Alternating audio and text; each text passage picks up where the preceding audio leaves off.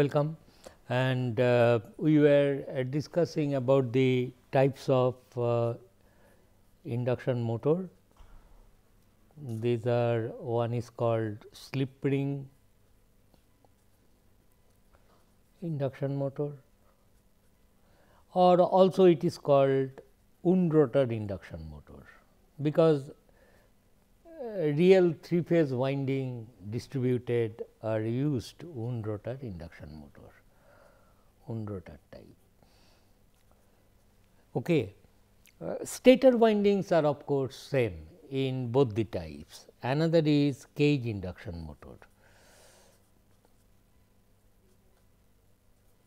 and wound rotor induction motor, I have told you it will be represented like this: 3-phase winding on the stator, 3-phase winding on the rotor, and these terminals are terminated in some copper rings which will rotate,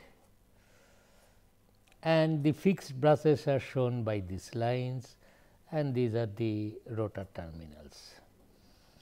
This is slip ring or wound rotor induction. Rotor is also wound like a. Now, what is a cage induction motor? Achha, before I tell something about cage induction motor, another interesting fact I must share with you before I go to the cage induction motor, which will be helpful to understand how a cage induction motor works.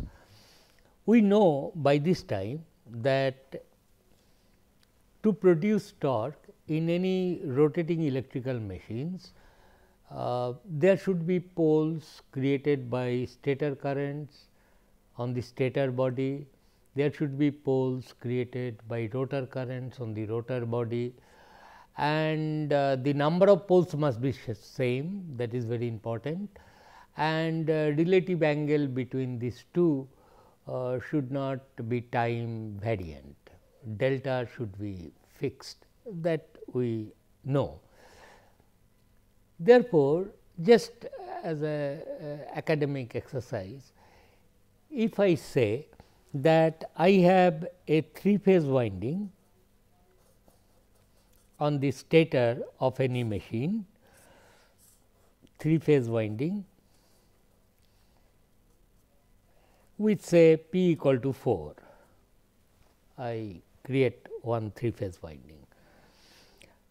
On the rotor, suppose I will say I will make winding the way 3-phase winding has been made, but suppose I say it is a 2-phase winding, balanced 2-phase winding. Okay. So, stator has a balanced 3-phase winding and rotor is balanced 2-phase winding. The phases are different in the winding of stator and rotor. Now, what is a balanced 2-phase winding? In its simplest form, in the rotor, if you have 4 slots and if you place, suppose 4 pole I want to create, I will say this is say rotor A phase, rotor B phase, and similarly here I am sorry, what I want to tell, to create 4 poles we know this is one coil, 90 degree mechanical is 180 degree electrical. So, this is the starting of say A1 A2 of the rotor phase, and another coil, and this coil can be spread symbolically. I am just drawing, this is B1 B2. So, it is a balanced 2-phase winding in its simplest form, to get the idea, balanced 2-phase winding. How it is? If this is A1 A2, this is, there is another coil called B1 B2, and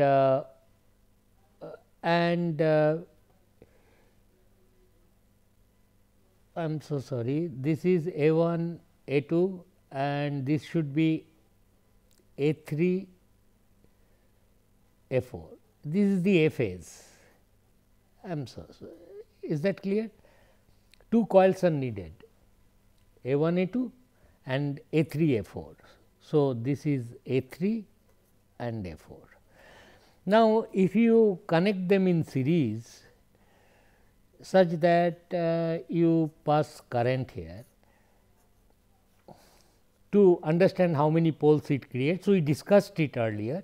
So, it is cross, dot, then once again through A3 current is entering, cross and dot. You can easily see there is 4 poles created, because this will be this way, lines of force, and this will be this way, lines of force, and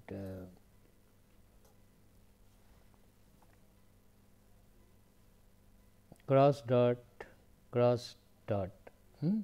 So, this is the I am sorry, this will be the lines of force here, dot, and this cross will have lines of force like this, and this dot will have this. We know this, and 4 poles are created, south, north, etc. Similarly, you have another 4 conductors. What is the balanced 2 phase winding? It will be marked as B1, B2, B3, B4. 2 coils will be necessary, and these 2 coils will be shifted from the A phase coil in space by 90° electrical, which means mechanical angle 45°, 90° electrical, and electrical angle is 2 by P by 2 into theta mechanical. So, if theta mechanical is theta electrical is 90°, it will be 45°. Therefore, you have then I will draw it nicely here. This is suppose your A phase coil, A1, A2, A3, A4. This is the A phase coil, and B phase coil start will be 45° after this, and this I denote it by this. So, here it will be B1, here it will be B2, 45° apart, and here it will be B1, B2, and here it will be 45° B3 and B4.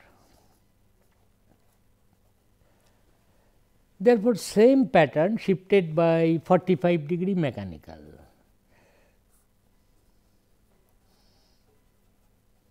For 4 poles, is not, this will be the pattern. Therefore, A phase and B phase fields will be 90° apart.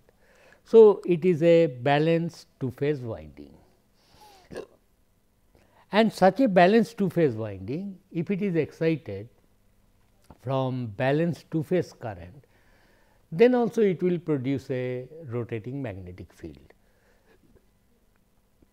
See, any balanced polyphase winding, be it 2 phase, 3 phase, 6 phase, excited by balanced polyphase currents of equal number of phases, will create a rotating magnetic field. How many poles it will create? 4 poles. Stator is a balanced 3 phase winding, 4 pole.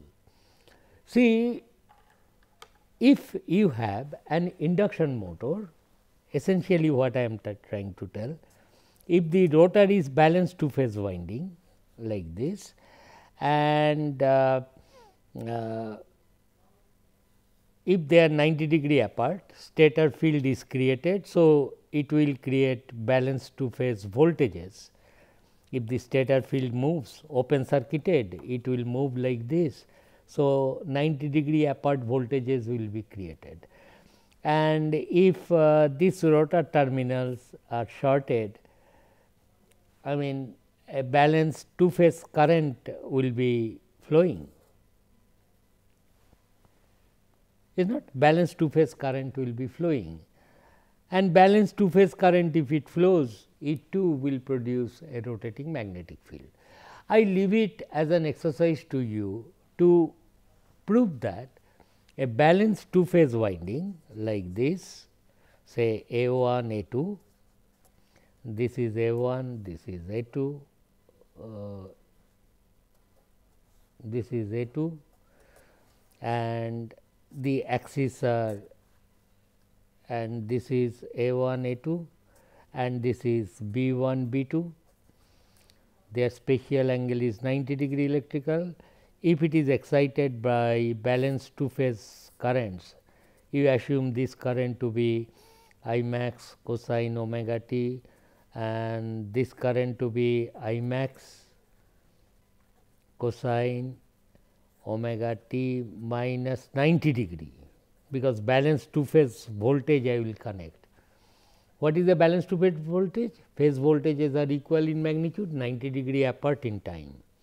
So, such a voltage if you connect, the currents will be like this, and these two also create a rotating magnetic field.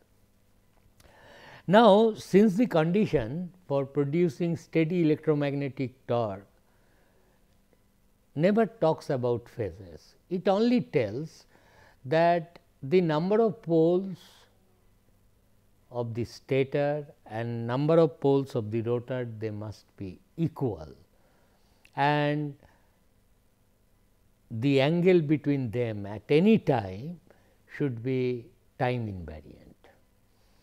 Therefore, one can for academic exercise say that I can develop an induction motor whose stator will be balanced three phase winding, because supply is three phase, but rotor could be either two phase or six phase, multi-phase rotor, but balanced and wound for same number of poles, that is important. Then stator will fail to understand whether on the rotor there is a two phase winding or three phase winding or a six phase winding. It cannot distinguish whether it only sees how he reacts to the rotor, because rotor creates a rotating magnetic field of same number of poles as that created by the stator currents. That is all is needed to produce steady electromagnetic torque. Therefore, for rotor stator it does not matter whether on the rotor there is a balanced two phase winding or six phase winding, no. Of course, while constructing a machine, we will always see that three phase winding, wound rotor induction motor also wound the rotor for three phase winding, because otherwise for a given rating of the machine this winding rating has to be made higher, that is the thing only. Therefore, and why unnecessarily make three phase stator, six phase rotor, short it, but the machine will work, no problem at all. Okay, this background is necessary to understand the operation of cage induction motor. So, we have learned this, that rotor winding could be of any phase. Achha, now, coming to the cage induction motor, as I was telling, it is very interesting. See, cage induction motor, first see the construction. What is done is this, it is like this. This is suppose the rotor iron, okay? Rotor iron, and what is done, there will be slots in which there will be conducting bars, they called bar of the copper, and several such bars will be there, a number of, understood. In these slots either aluminum or copper bar, and that will run on along the length here.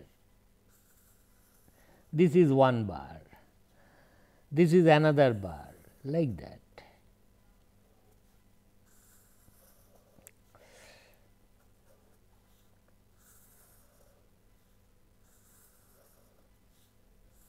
I mean, no point in continuing with this.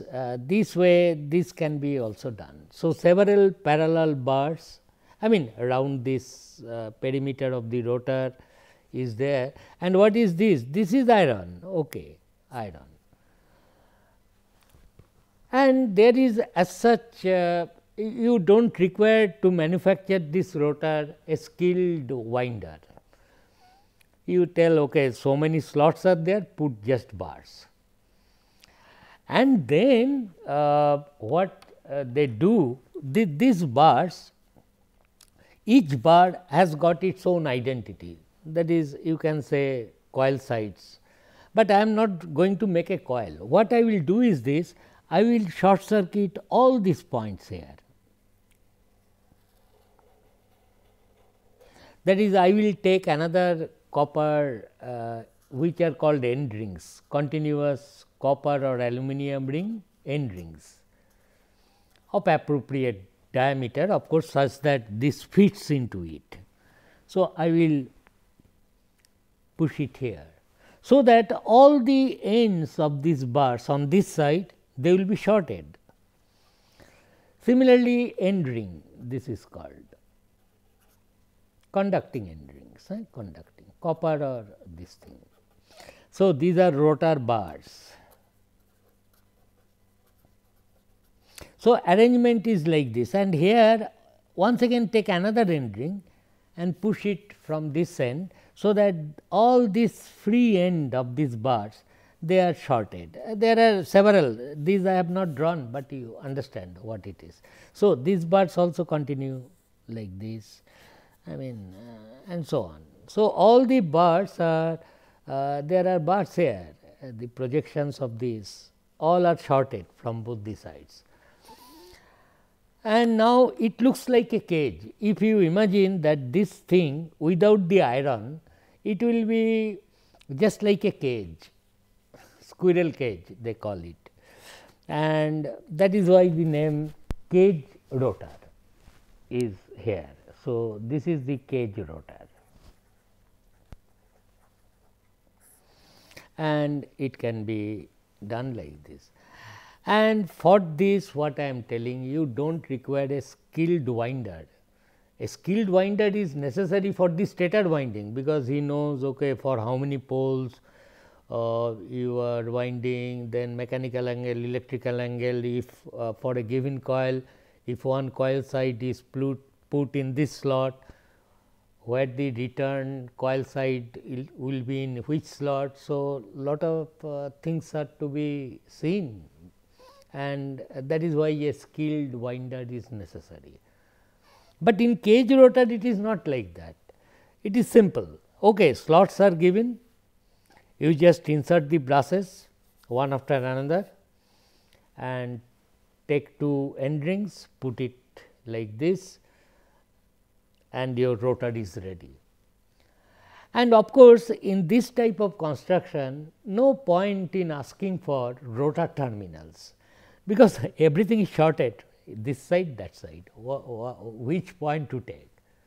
So, no rotor terminals, no rotor terminals.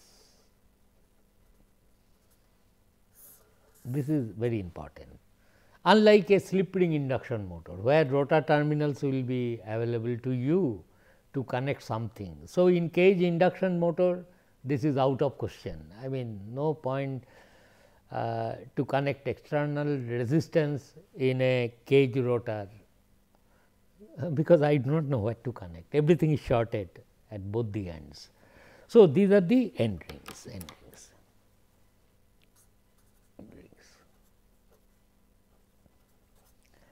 Okay. So, this can be also just drawn as a sectional view like this. From the end view of this machine will be just like this, then several conductors, 2,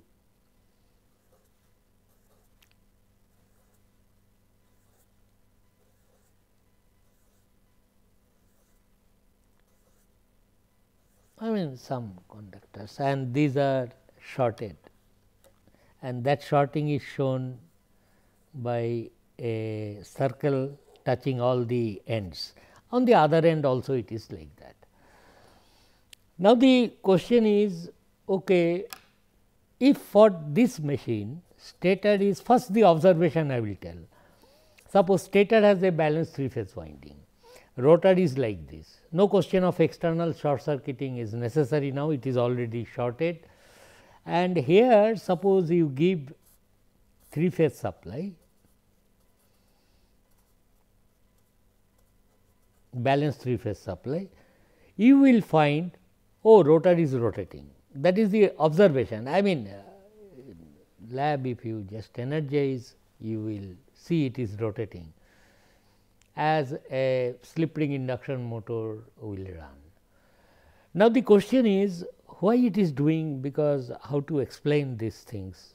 It is of course not a distinct polyphase winding, not a 2-phase, 3-phase, what to do.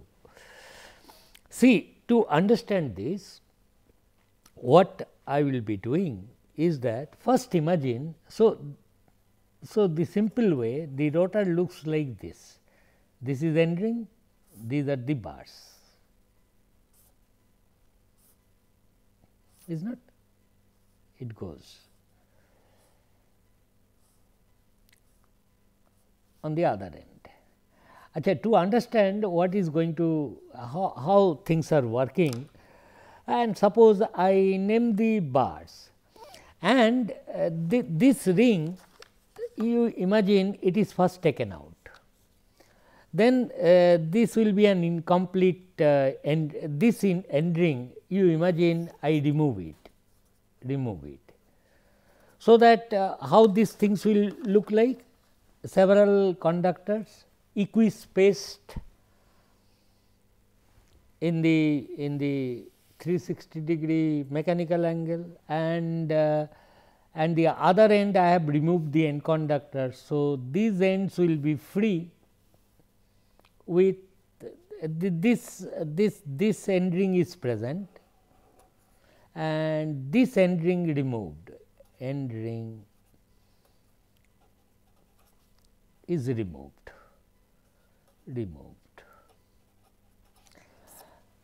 Understood? And suppose these are the terminals, the free ends of these conductors 1, 2, 3, 4, 5 like that, so many will be there, and each one is a conductor of equal length, but they are spaced from the other by this angle. The angle between them is the space angle by which they are separated.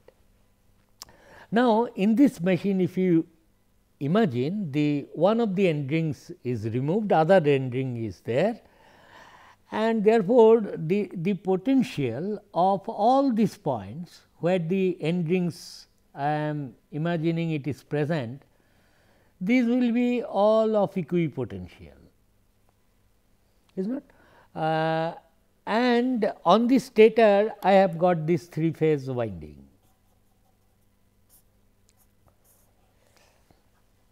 And here if I give a 3-phase supply, then I know the consequence of this. There will be a stator rotating field created, say BS whatever it is, and it moves.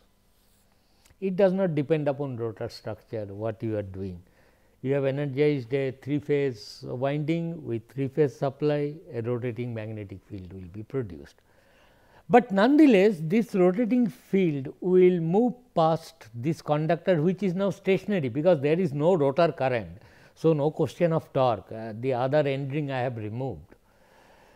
Then I must say that there will be induced voltage in each of the conductors.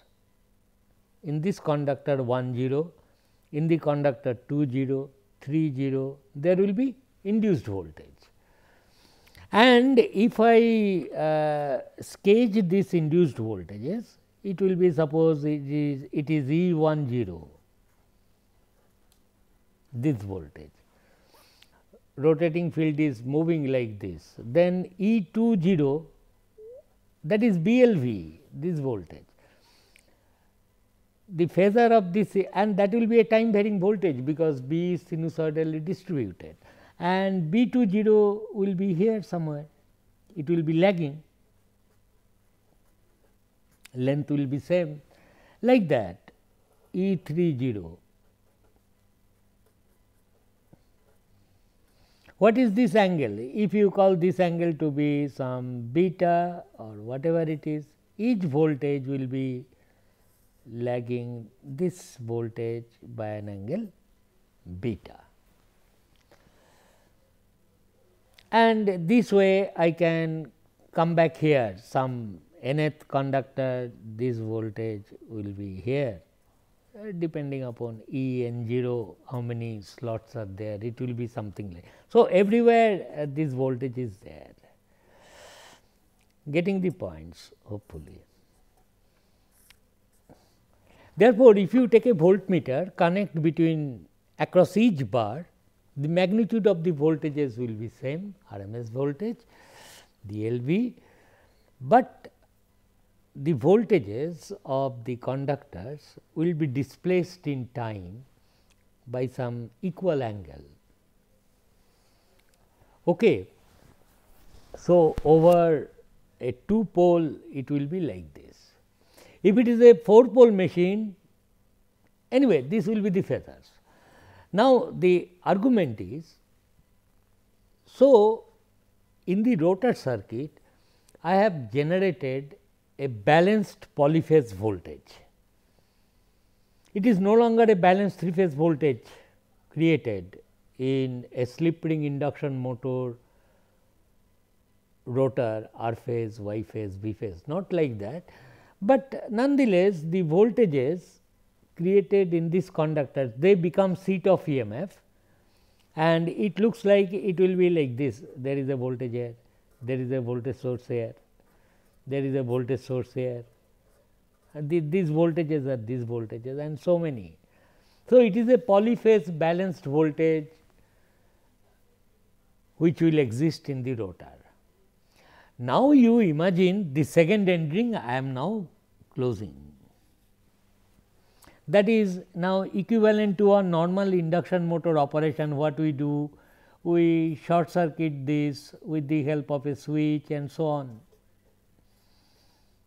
I think you have got the idea. You short it now with this second end ring, you now imagine it is now inserted. Then in the rotor circuit what is happening? There is a balanced polyphase voltage. How many phases it will be, we can easily work out, but nonetheless a balanced polyphase winding, the circuit is closed. Therefore, the currents in the conductor will be balanced polyphase current, and if a balanced polyphase current is flowing, then it will create a rotating magnetic field. Okay. And once that rotating magnetic field is created, well, stator does not know who created this rotor magnetic field, whether a balanced 3 phase slip ring induction motor or somebody has made a rotor like this, everything is shorted here, this side, that side with end rings, and that rotating field is created. If S is the total number of slots in the rotor, S is total number of slots, then we will discuss in the next class that the number of phases of rotor will be how much do you think? It will be the number of slots per pole pair, and this I will continue next time, but this is very interesting development. What is the advantage of this kind of motor? It looks like there will be no maintenance necessary, because there is no slip ring and brush. In fact, a rotor is very strong and sturdy, no maintenance is at all necessary. And this rotor construction can be done, I mean mass production of rotor conductors can be done. Okay, that I will also tell you, that is some metallurgical process, and that is what they do. They take a structure like this, rotor slots are there, you pour, these holes are there, cylinders like this. Okay. You pour molten metal, okay, molten copper or aluminum in each slot, and so conductors, you allow it to cool and your rotor is ready, and only 2 end rings you make, that can be also manufactured in large numbers. Put one here, put another there, and your rotor is ready. Anyway, we will continue with this next time. Thank you.